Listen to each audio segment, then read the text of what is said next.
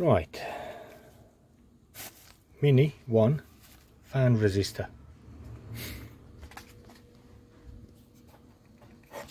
It's in there, behind there on the left hand side.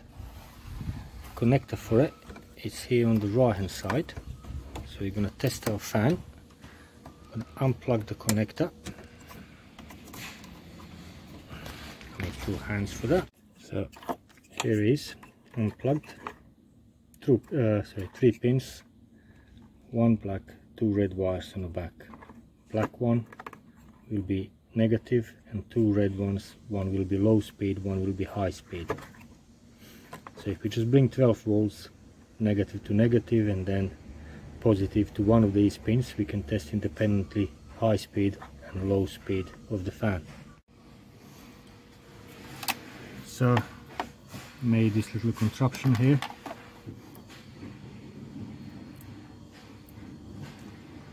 So I'm going to put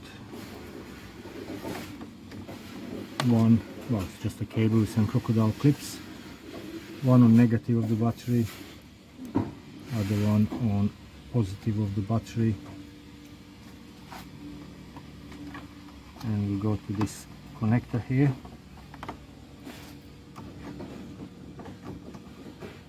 One on the top is negative, so I'm just gonna click on that one, and then with this other one I'll touch one, then the other one. So one below negative, it's not giving anything. One on the other side runs the fan on a high speed. The high speed works, low speed doesn't.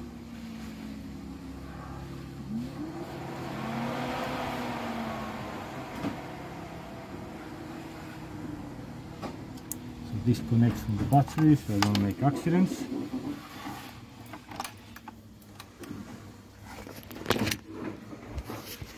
So as we got the connector there, one on the top negative, one underneath it's low speed, one on the right is high speed. Now this is replacement resistor. It's not genuine one, it's one of the copies. Hopefully will work fine. So if we follow the wiring from this connector here, it goes around the left hand side of the radiator, and resistor is located behind this box here. So there are 2 bolts, one there and one behind this plastic panel or section of the slump panel. So really what we need to do is move the radiator forward.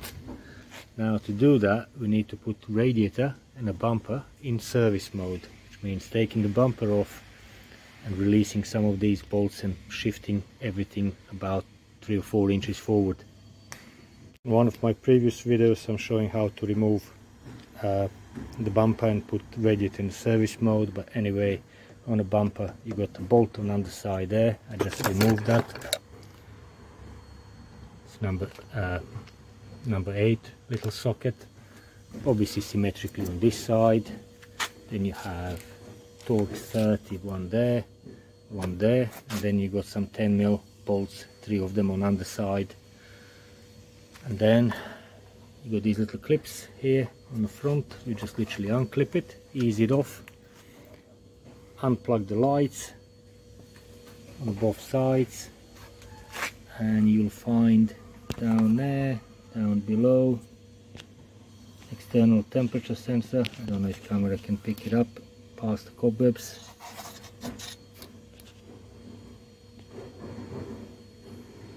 It's hard to see it really. There's the external temperature sensor down there, and you just unclip that off the bumper and pull the bumper off.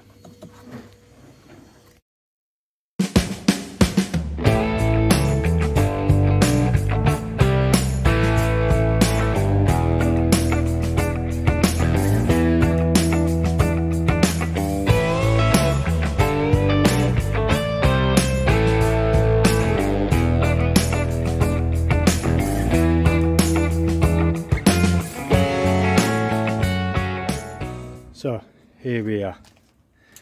All I did is just released both top fixings from the slump panel, from the radiator to slump panel, prised the radiator backwards, jammed this trim removal tool there so I can access these two bolts here, size 8, and then I can literally undo them from here, and hopefully we'll be able to slide resistor out.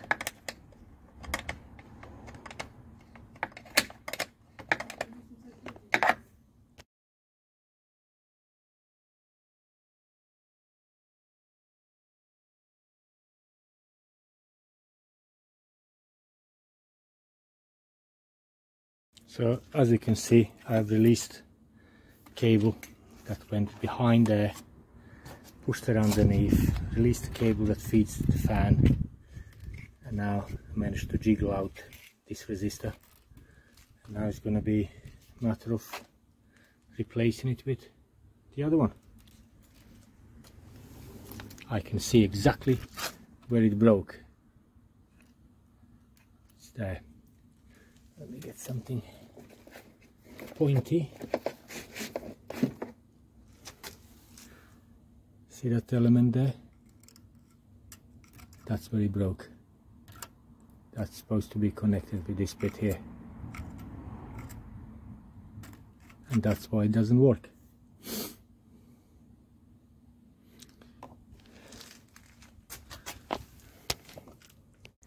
So let's try to separate this.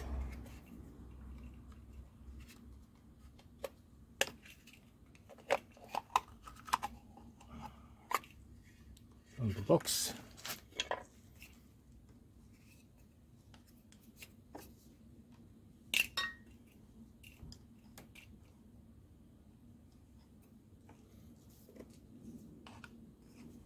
It's pretty much identical.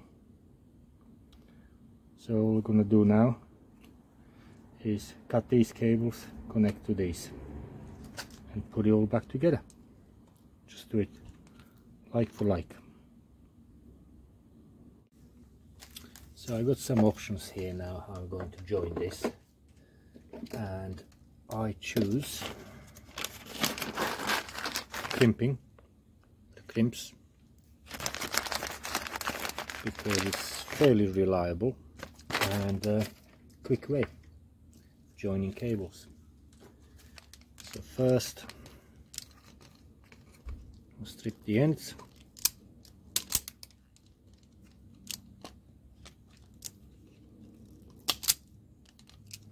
About 10 millimeters, 12, half inch, whatever, like that. Just twist them.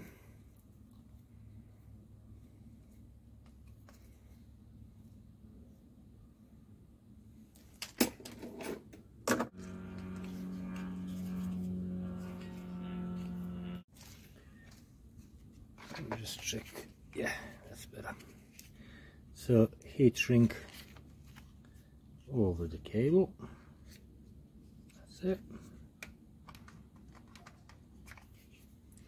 I mean, the other option would be to do soldering, to solder the joints. So can't be bothered with that now, to be honest.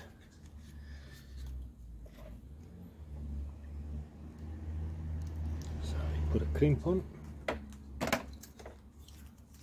crimping pliers.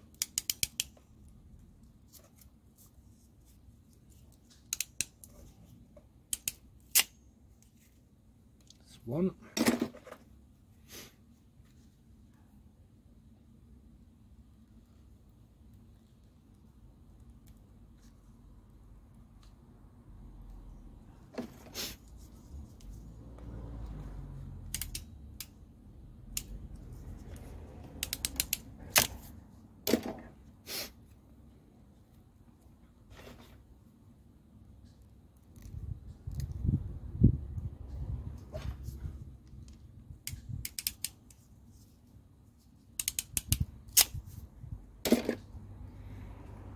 Good, so that's prepped up. Now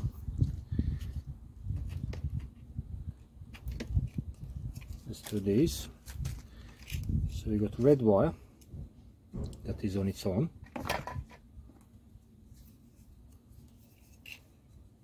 So if I cut that one,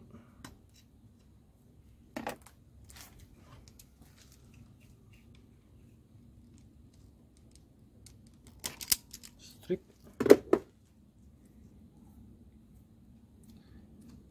twist, red wire that is on its own,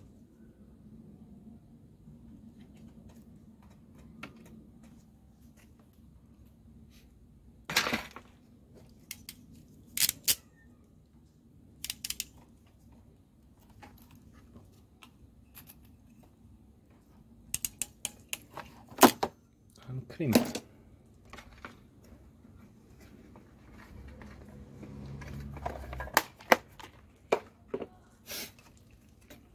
Then let's do the other red wire.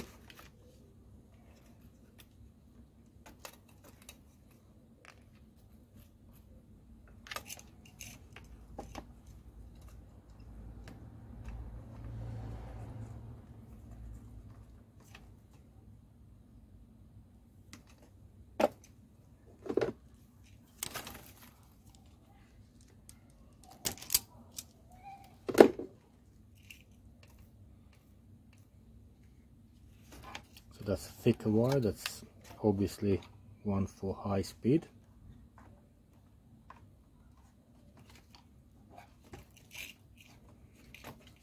Almost feel if I had to use larger crimps, maybe the yellow color, it still fits on the blue one, so it's just about.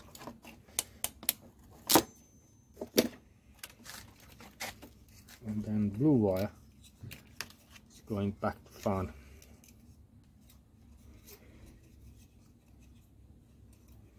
So blue wire there.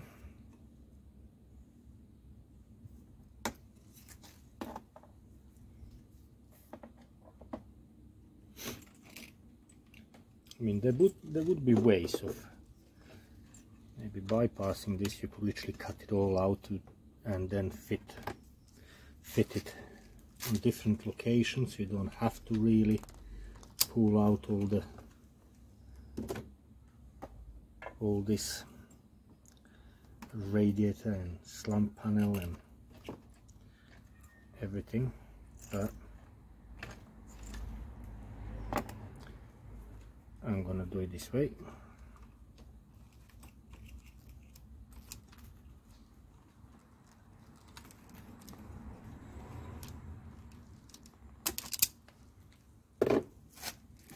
So blue wire is positive feed to the fan.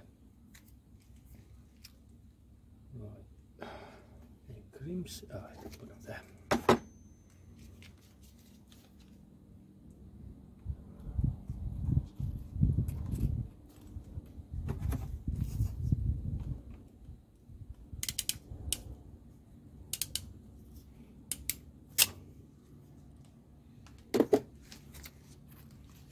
Right, there we go.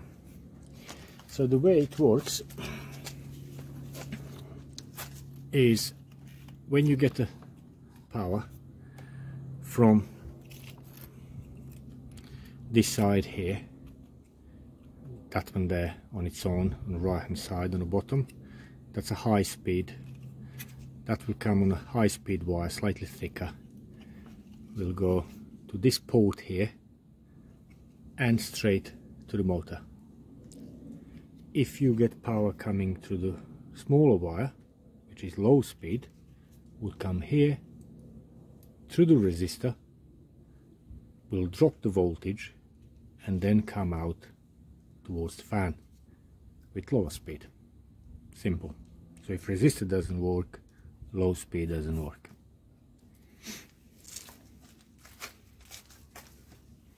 So as this is set up here, could have really make life easier and fit it on this end.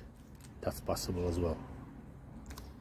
So if this ever fails in here, I'll probably next time do it on this end here, a bit more accessible than the way how they done it in factory.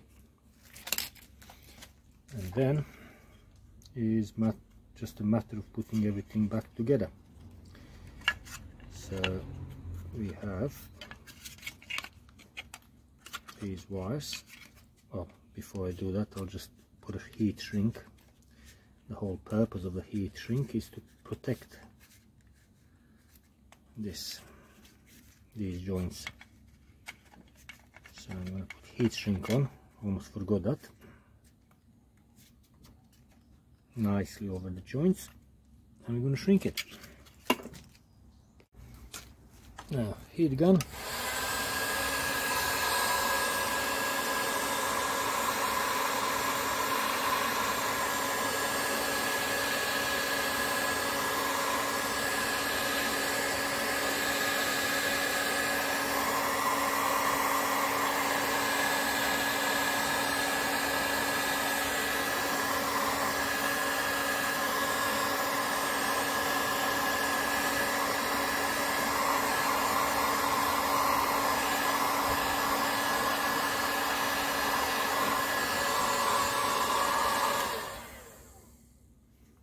There you go.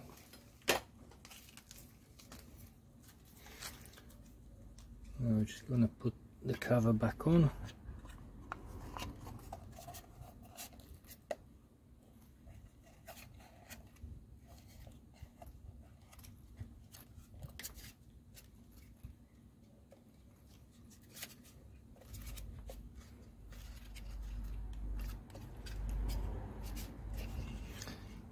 And we're gonna test it.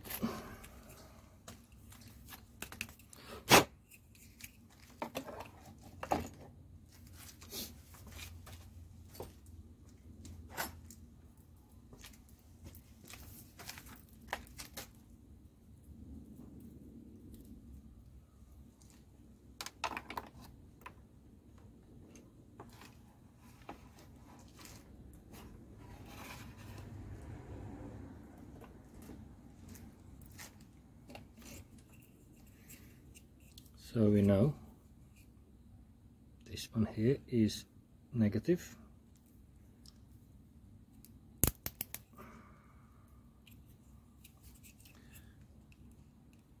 It's trying to fight me.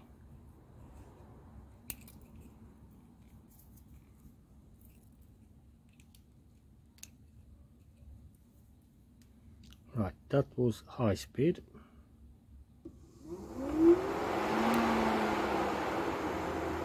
Let's try low speed.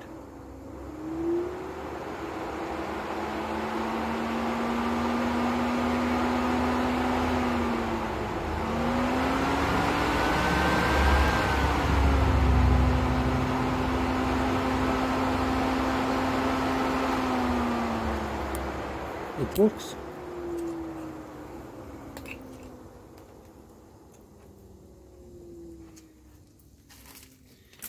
Again, because this is aftermarket part, I don't know how well will serve.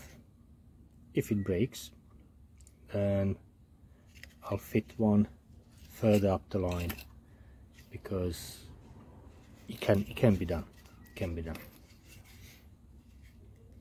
Now to put it back together, same thing, bit of jiggery pokery, twist it around, jam it in, feed the wire all the way around back to original position, and obviously 2 bolts back on.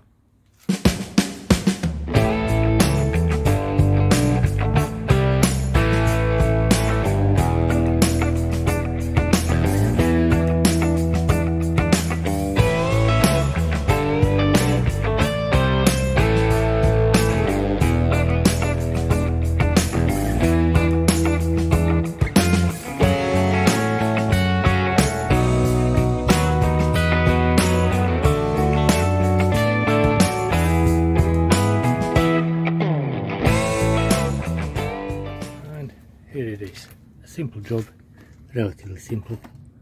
It's there, it's all back.